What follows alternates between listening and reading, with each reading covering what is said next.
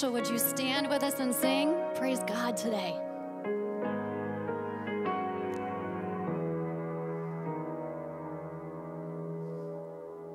Children weep no more. Hope is on the horizon. Weary world, behold your promised Messiah. Angels, let your song begin. Here comes heaven. Christ is born in Bethlehem. Here comes heaven.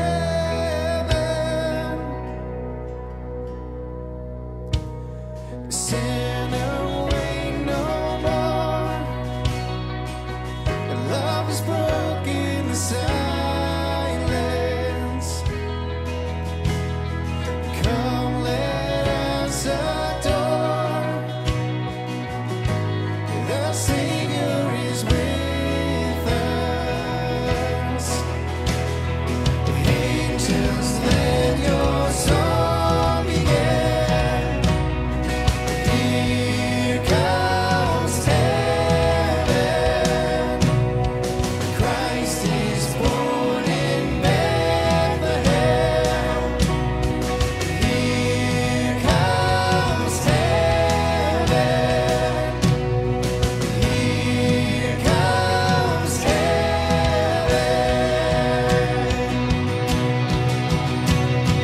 Now behold his glory, glory in the highest.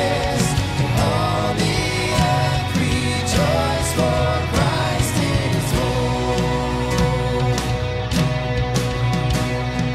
Now behold his glory,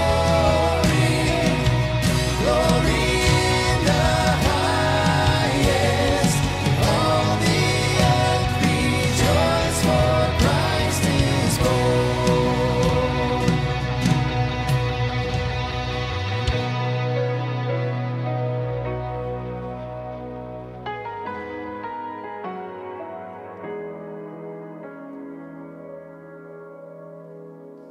Over all who mourn,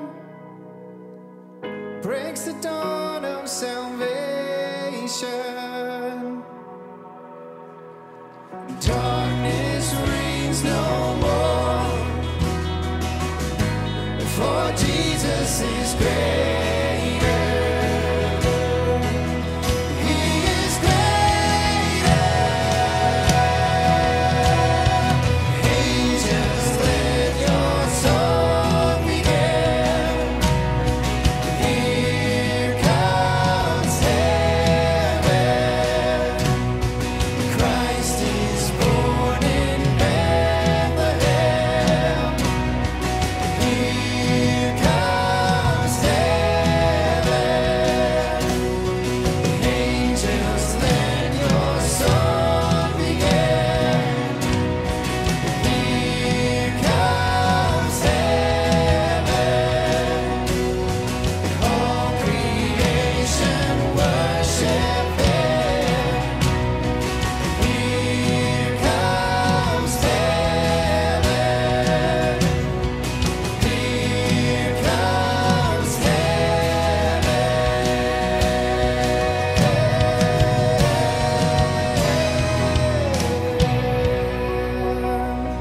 Here comes heaven. Let's hear some praise.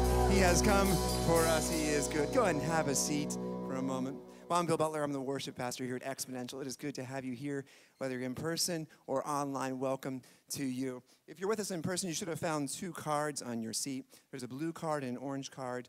And this blue card is for anyone who is new with us here today.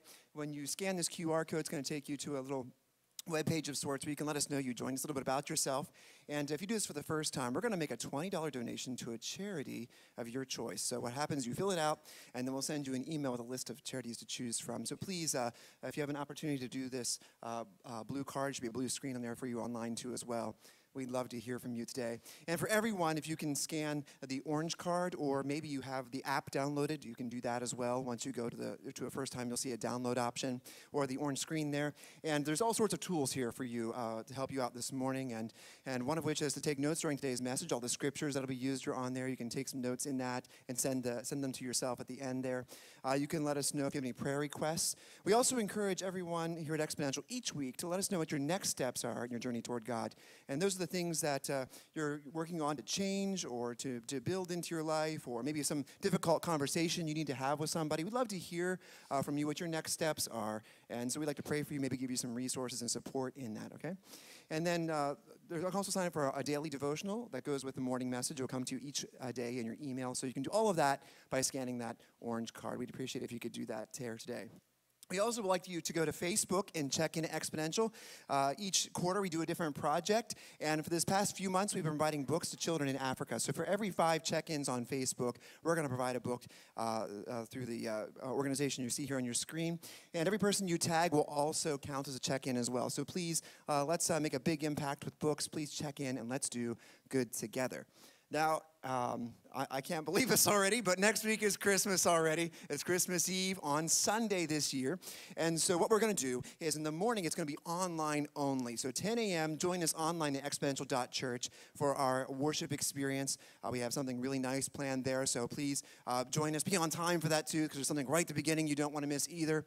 So do that, please. And then in the evening at 7 p.m., we're going to have an in-person experience as well. Now, we'll be streaming it, but if you've ever been to our Christmas Eve experience before, you know it's much better in person. So please, if you can join us in person, bring some friends, bring some family along with you. It's a great time to be inviting people. They're more willing to come to church this time of year. So please do that, and let's see if we can get a big crowd in here to celebrate our King of Kings and Lord of Lords who has come to us. We'd love to see you next week in the evening for that.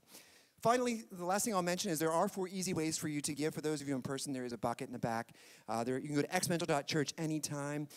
There's a chat link appearing for those of you who are online, and you can text any dollar amount to 84321, and that will get to us as well.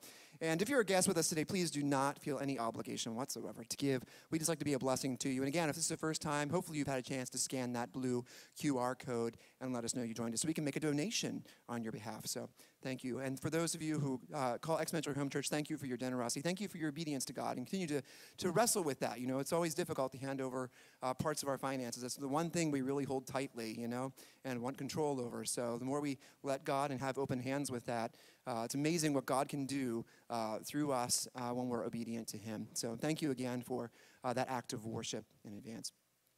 I think that's all I have. So go ahead and stand to your feet if you're with us in person. Say hello, or even an early Merry Christmas to one another. Say hello in the chat as well, and we'll continue on.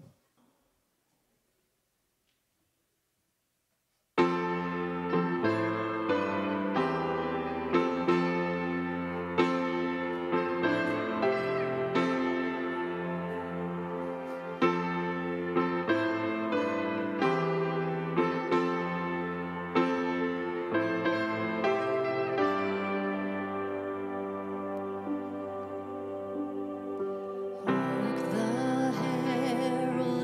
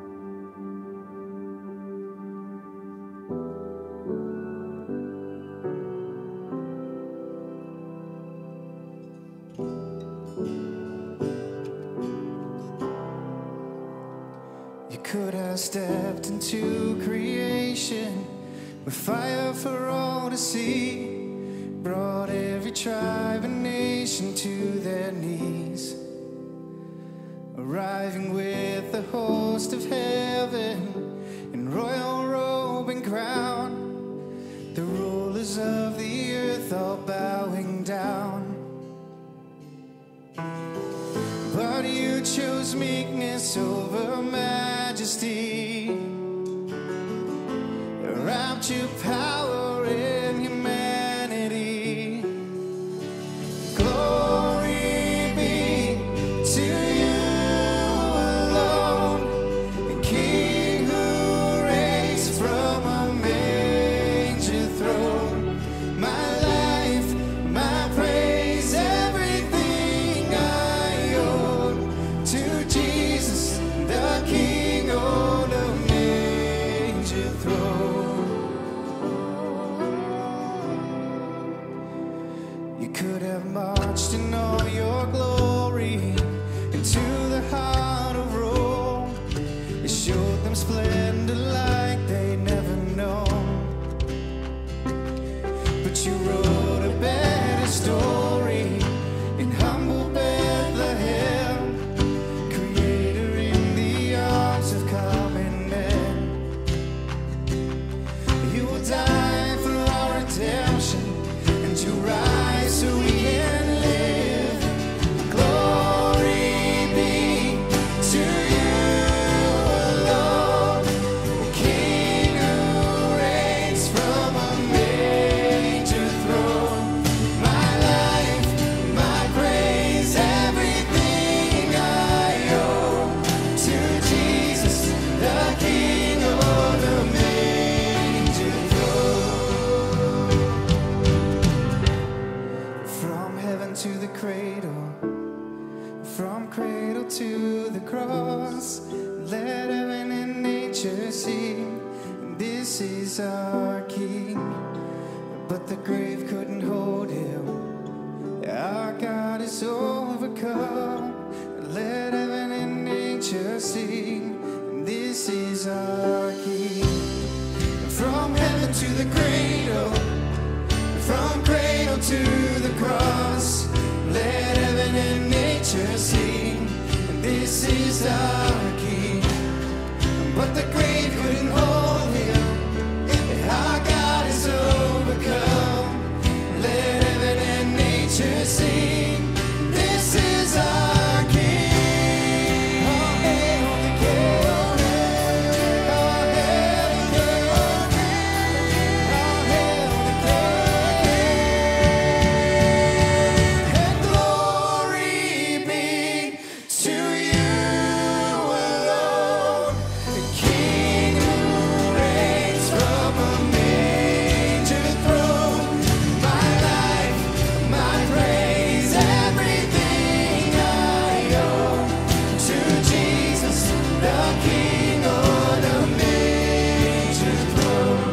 My life, my praise, everything I owe to Jesus, the King on a manger throne. To Jesus, the King on a manger throne.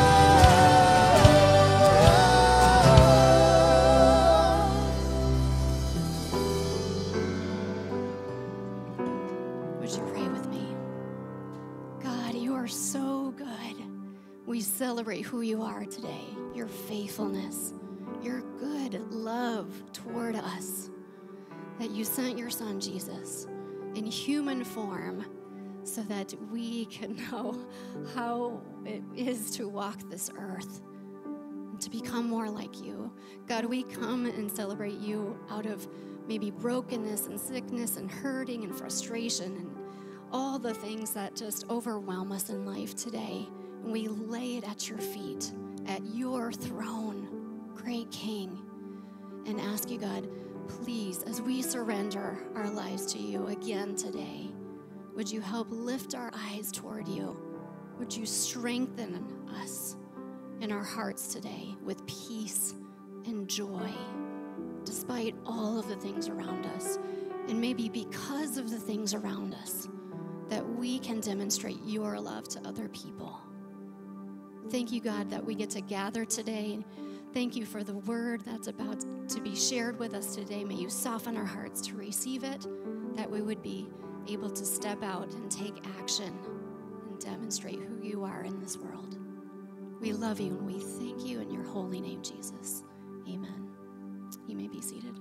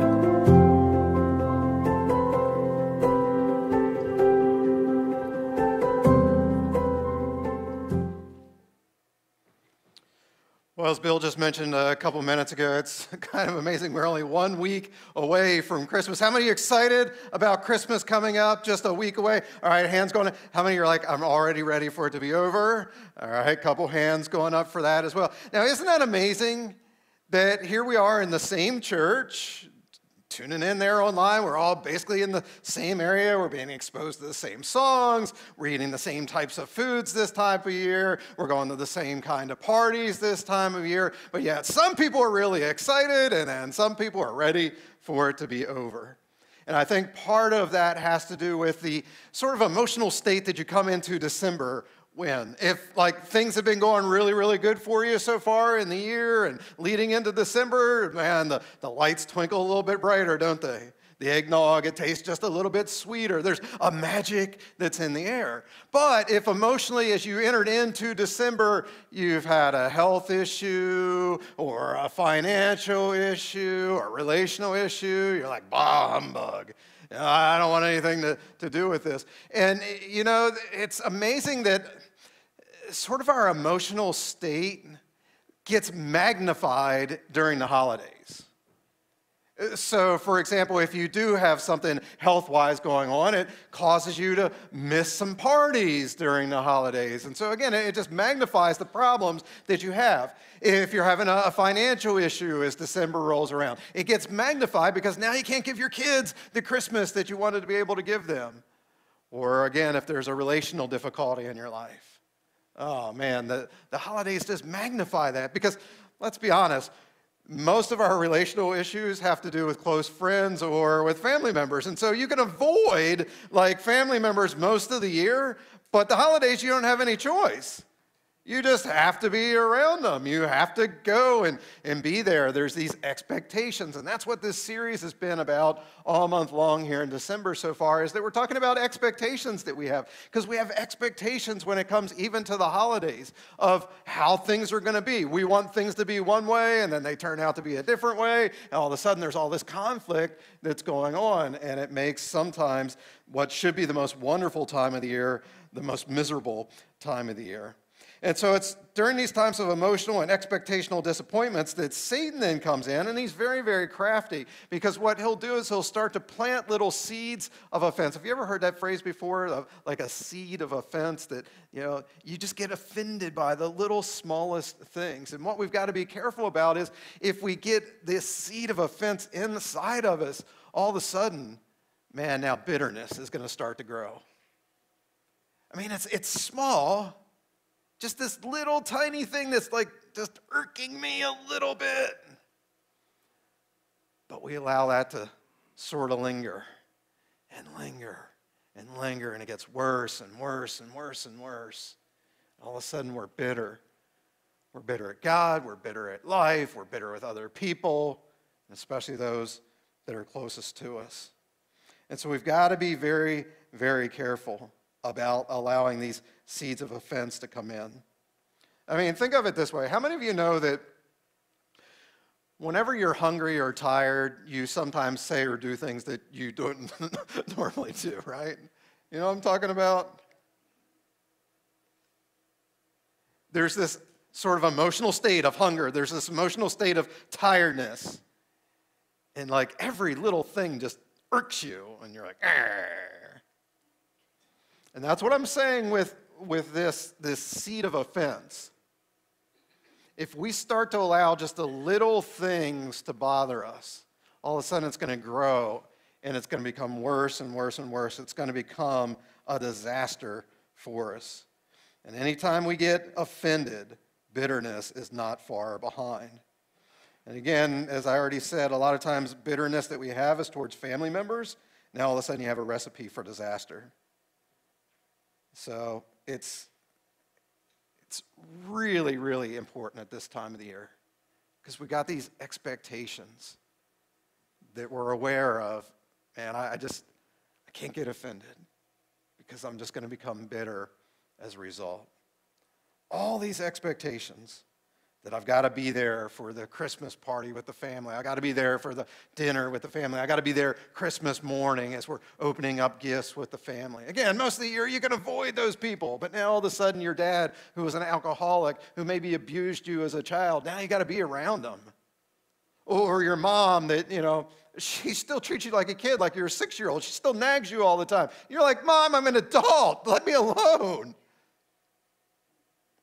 Or you got that cousin or that uncle that sort of makes you feel like a second-class citizen. They're picking on you about the way you dress or the way you talk, the car that you drive, maybe the way that you vote. These little seeds of offense, they start to come in. Next thing you know, we're bitter. Our expectation for the holidays is that our days are going to be merry and bright, but oftentimes there's Grinches that make life miserable. And so the question then becomes, what do we do as followers of Jesus to help these people, these Grinches, from ruining what should be the most wonderful time of the year? Well, if you've got a Bible, you want to look at Hebrews chapter 12. We're actually going to look at this verse a couple times throughout this message. Hebrews chapter 12, verses 14 and 15. The writer of Hebrews says this, try to do what? Try to live at peace with who? Everyone. Try to live at peace with everyone. Live a clean life. If you don't, you will never see the Lord. Make sure that no one falls short of the grace of God, and that no root of what? That no root of bitterness springs up, causing trouble, and by it defiling many. And so the author here says, live at peace with everyone. And the reason is, if you don't, then this root of bitterness is going to come, and all of a sudden it's going to poison your relationships. It's going to destroy your heart. Satan would like nothing more than to sabotage your relationship with God and with others. And so he plants these little seeds of offense because he knows that's the way that bitterness is going to come. Now, I already mentioned that oftentimes this comes from our relatives, but it comes other ways as well. These little seeds of offense, just little tiny things. Maybe it's something somebody said to you, and it wasn't like a huge deal, but now you're offended by it. Like a little joke, little sarcastic comment. Everybody else laughed, but now you're sort of taking it personal. You didn't say anything. This little seed of offense is there, and if you're not careful, you're just going to keep stewing on it and stewing on it and stewing on it.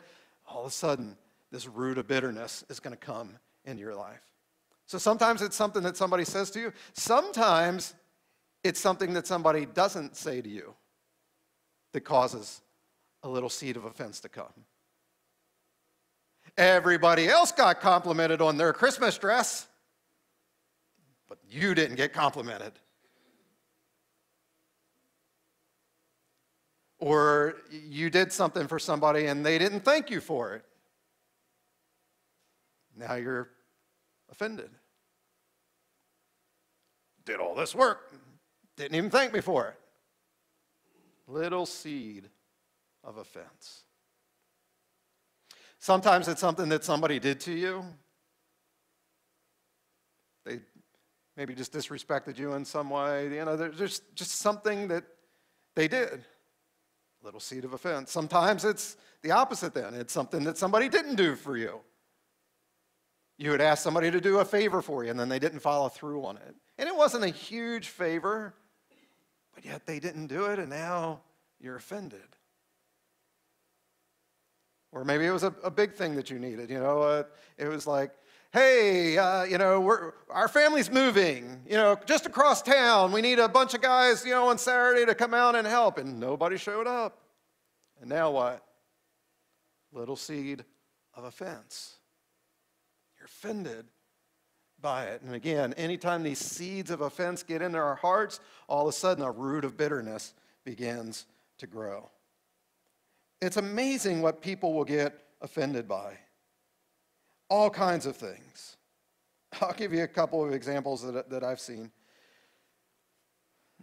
I know some people that get offended if you don't like their posts on Facebook. You're going, Gilbert, how do you know that they are offended by that? It's very simple. They actually type another Facebook post saying, I'm offended that nobody liked my post. Now, you guys are laughing at that, but I'm serious. I have like 3 or 4 people, and I've got, 1,500 friends on Facebook or whatever. So you see a lot of stuff, right? But there's like 3 or 4 of them that it's like, oh my goodness, grow up. I mean, come on. In Jesus' name. There's things like that can be offended. Some people, it's the same thing with like text. Do you have somebody like that in your life?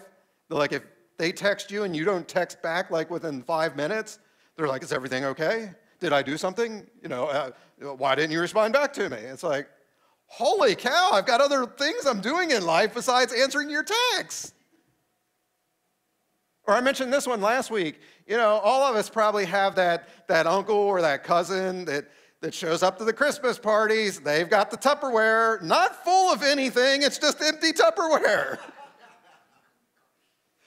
They didn't bring anything, but they're going to take a lot of stuff home. And so there's all kinds of ways that we can get offended, this little seed of offense. And again, if we don't nip that in the bud, it's going to linger and eventually turn into a root of bitterness. Now, those were small things. I haven't even talked to you about what happens when somebody lies to you or deceives you, talks bad about you, criticizes you. I don't like the way you're raising your kids, or they don't like the way you're spending your money. All these things can start to build up. And so here's our big thought for the day if you're taking notes. I can't control how people act, but I can control how I respond. Say that again. I can't control how people act, but I can control how I respond. You're never, ever, ever going to be able to control what people say about you, or what people do to you, or what people think about you. But with the help of the Holy Spirit, you can control how you respond to that. And so what I want to do is take the remainder of today's message to look at how do we respond when these little seeds of offense have come into our lives. Let's look again, Hebrews chapter 12, verses 14 and 15. The writer says, try to live at peace with everyone. Live a clean life. If you don't, you will never see the Lord. Make sure that no one falls short of the grace of God and that no root of bitterness springs up, causing trouble and by it defiling many. A couple things we need to look at when it comes to this root of bitterness. Number one, bitterness has a dangerous root. Bitterness has a dangerous root. Lisa and I have been married for, 28 and a half? Yeah, 28 and a half years now. Good for us. All right. And yeah, thanks. She hasn't killed me yet. Again, thank you, Jesus. But we have been so blessed in 28 and a half years of marriage to be able to do all kinds of travel, mostly in the U.S., but a little bit around the world as well. And some of the sights that we've been able to see just from the majesty of Niagara Falls and the power that you see there, to sitting on beaches, throughout the world, just watching sunrise and sunsets and just how beautiful that is. We've seen all kinds of cool stuff like Death Valley. is like one of the most beautiful places on the earth. You wouldn't think with the word death in it, it would be beautiful. And that being in the midst of a desert that's like 110 degrees, they'd be like, this is really cool, but not cool, but like the other cool, right? Like, awesome. This is amazing. It's just something you need to see in life.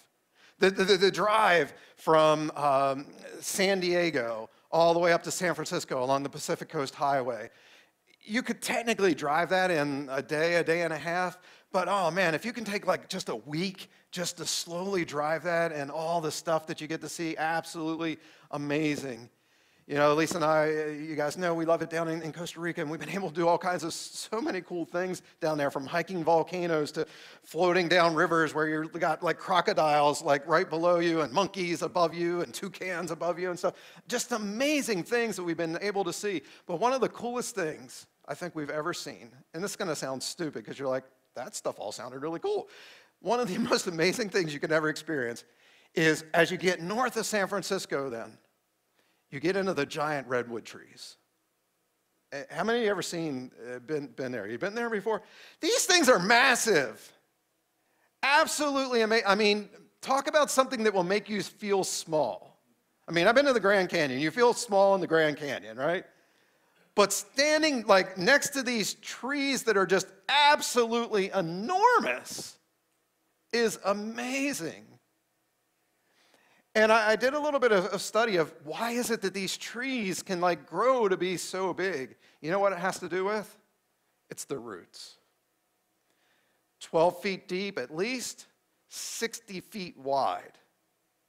And what happens is there's a lot of these trees all there together, and the roots start to grow together. And now they can grow very, very big, very, very wide, and they can withstand no matter what wind may come their way. Why? Because the roots are deep. Now that's really, really good if you're a redwood tree. But what I want you to see is when you allow seeds of offense to grow, now bitterness starts to spring up, and it starts to send that root deep, deep, deep into your life.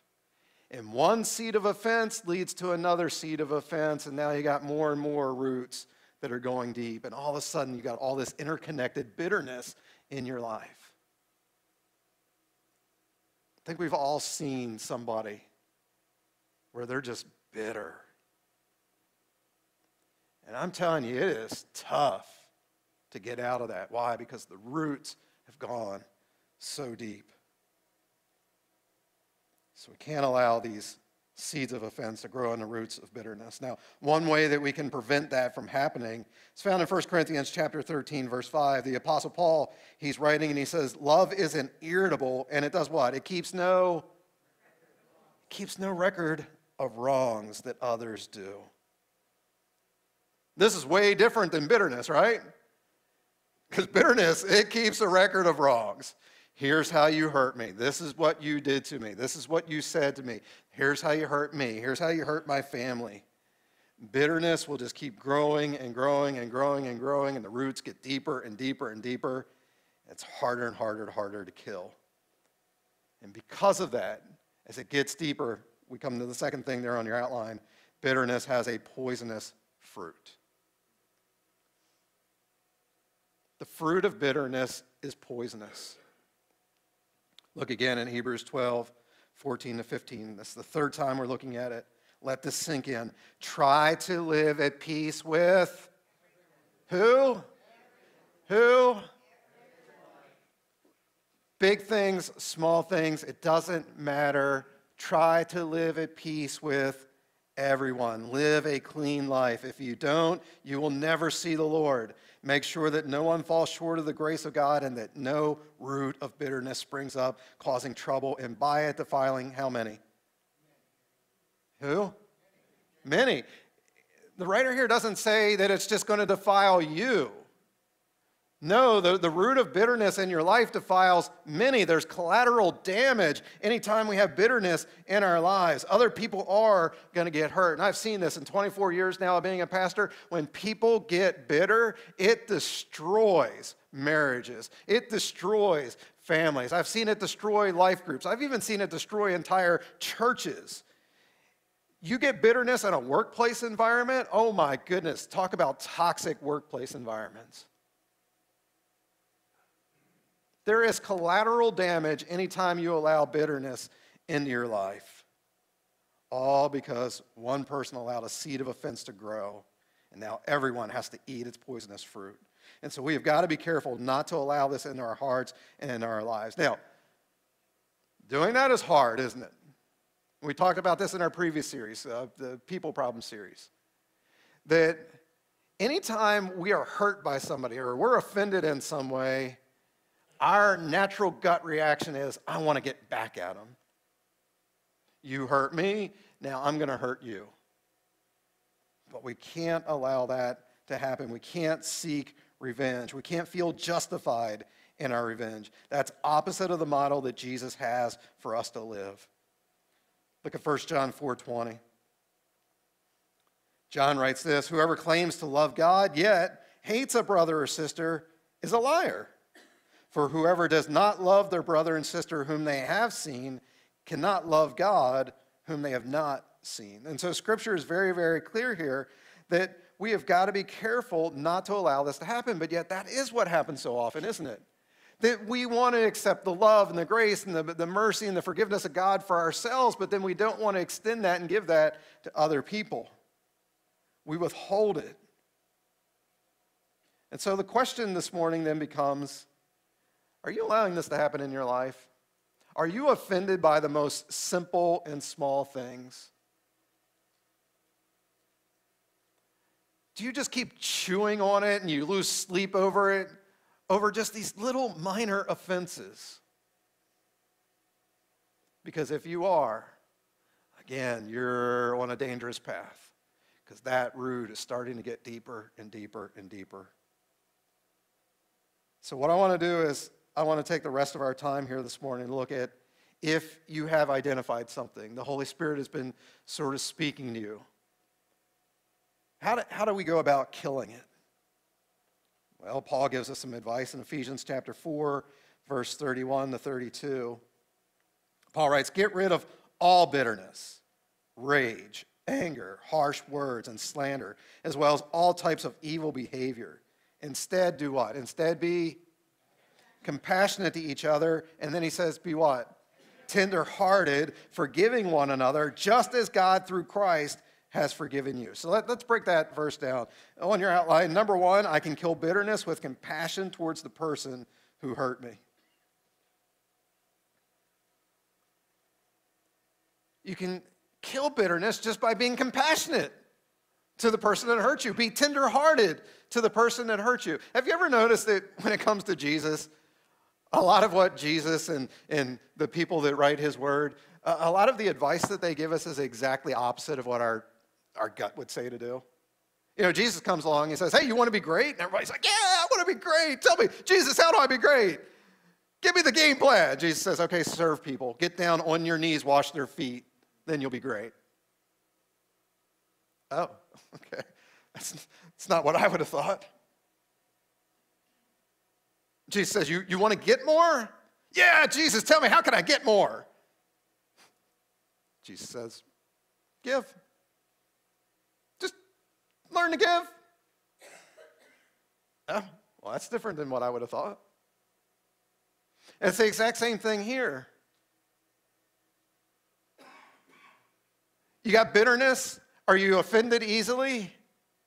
Your gut says to get back. Your gut says to just stew on it and just keep on trying to get some revenge.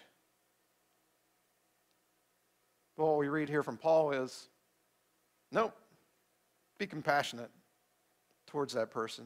Be tender-hearted towards that person. You don't kill bitterness by trying to get back. You kill bitterness with compassion and being tender-hearted. Paul also talks about this in Romans 12:21. He says, do not let evil defeat you. Instead, conquer evil with what? Conquer evil with good. Now, I've shared this with you before, but the best way that you can conquer evil with good, the best way that you can overcome things with somebody that's hurt you, is genuinely and sincerely begin to pray for them. That's how you can be compassionate. That's how you can be tenderhearted to somebody that's hurt you. Genuinely start to pray for them. And I've shared this with you before. Genuine prayer is not, God, please give them hemorrhoids. No, that's not what I'm talking about. Yes, that's a sincere prayer, but it's not like genuinely on their behalf and for them. All right? What I'm saying is, pray, God, would you soften their heart? God, if they don't yet know you, could you send someone into their life, even if it's me, to share of your love and your grace and your mercy, your forgiveness? God, would you bless their life? Bless their family, bless their job, bless their kids, bless everything that they set their hand to. I'm telling you, you will not remain angry or offended or bitter towards somebody that you are genuinely and sincerely praying for. And I've shared this before as well. God may not change their heart, but he will change yours. Your heart will be changed. Number 2 then, I can kill bitterness through forgiveness. Let's look again at what Paul said there in Ephesians 4:31-32. He says, get rid of all bitterness, rage, anger, harsh words, and slander, as well as all types of evil behavior. Instead, be compassionate to each other, tenderhearted, and doing what? Forgiving one another, just as, what? Just as God through Christ Jesus has forgiven you. In the same way you've been forgiven, you need to forgive others. Remember, our goal as followers of Jesus isn't just to know a lot of stuff about him, but it's to become like him. And so Paul says, in the same way that God has forgiven you, learn to forgive other people. And what's God's forgiveness like? Well, God's forgiveness is immediate, it's unwavering, and it's unconditional. And your forgiveness for others needs to be the same. Whoever's offended you, whoever's hurt you, whoever you tend to be bitter towards, your forgiveness for them needs to be immediate, needs to be unwavering, and it needs to be unconditional. Remember, when Jesus hung on the cross, it wasn't for his sins, it was for yours. Big sins that you've done, small sins that you've done, sins that you've done right out in broad daylight for everybody to see, and then those sins that you think that you're keeping hidden from everybody. Jesus died for every single one of those sins. And he's forgiven every single one of those sins, and you need to do the same thing as well. But our problem is, oftentimes we like to think of sin sort of in degrees. And we like to compare ourselves to other people. And we go, well, God, my sin isn't as bad as the sin that they did to me, so I'm not going to forgive them. No. How many sins did Jesus forgive of yours? All of them. And so you need to forgive the sins of everybody else as well. We just simply need to do it. You're going, Gilbert, that is just so hard. And you're right. So again, that's why you got to be praying for those that have hurt you. You need to be praying for them. And also, you need to realize it's a choice. Remember what I said at the beginning? That we can't control what other people do to us, but we can control how we act. We can control our emotions. And see, we need to understand that there is a difference between facts and emotions. Say that again. There's a difference between facts and emotions. The fact of the matter is they did hurt you. They did say something to you. They did hurt your family. They did offend you in some way. That is a fact. There's no going back on that. That is a fact. You can't control that, but you can control how emotionally you respond to that. You get to choose whether you're going to be offended or not. You get to choose whether you're going to forgive them or not. We have got to be very, very careful about the choices that we make. Think of it this way. How many of you ever played the card game Spades? You ever played Spades before? Yeah. If you're not familiar with the game, I won't explain the whole thing, but I'll just say this. The Ace of Spades is the most powerful card in the game. No matter what card somebody else lays, if you lay the ace of spades on it, you win. You win because you hold that powerful, powerful card. And what I'm saying to you here this morning is sometimes in the game of life, people are going to play cards that hurt you. But guess what? You have a more powerful card. It's the ace of spades. It's the card called forgiveness. So no matter what card they play, no matter how much you are hurt, you always have the choice to go, you know what? I'm playing that forgiveness card and I win.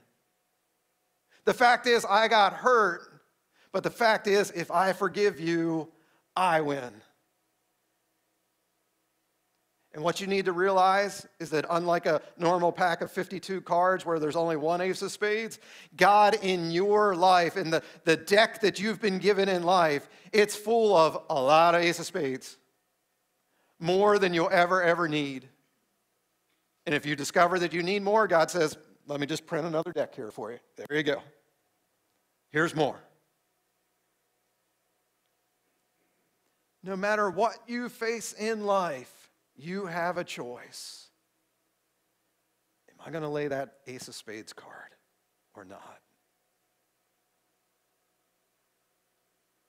Again, when you do, you win. Isn't that good news? Satan didn't get the victory. The other person didn't get the victory. Because of Jesus and his death and because of your acknowledgement that your sins have been forgiven, that I can now choose to forgive others and I win. Christianity is simply you playing that ace of spades over and over and over and over again.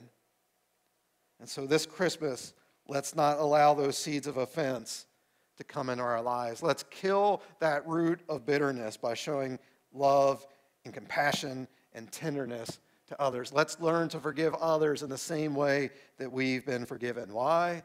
Because that's how Jesus first loved us. Let's pray together.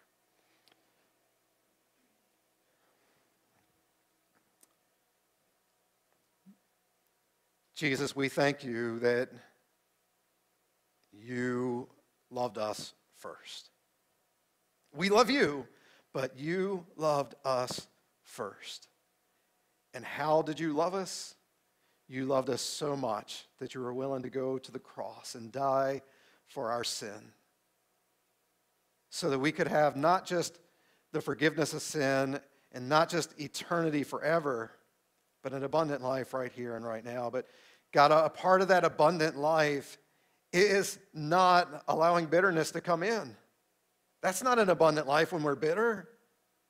And so, Father, I pray that this message is spoken to the people here in this room, the people that are watching online, whether live right now or in the future. Lord, that anybody that they've been offended by, any bitterness that they may have, Lord, I just pray that they would lay that down at your feet right now, that they would play that ace of spades card of forgiveness.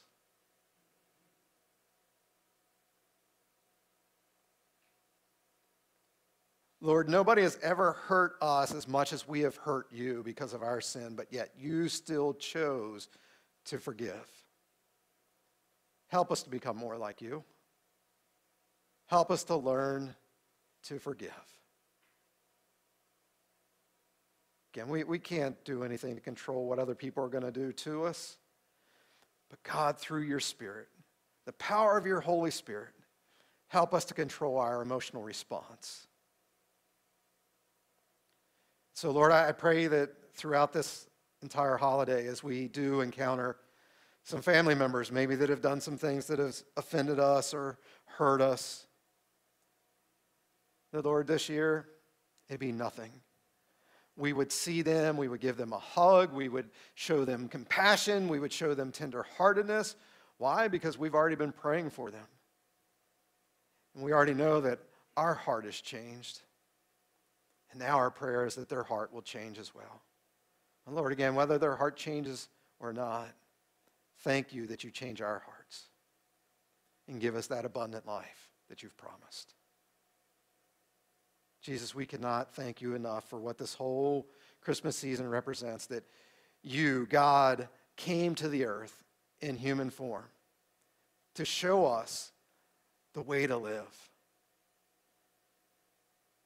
You came, yes, to die for our sins, but you also came to show us the way to live.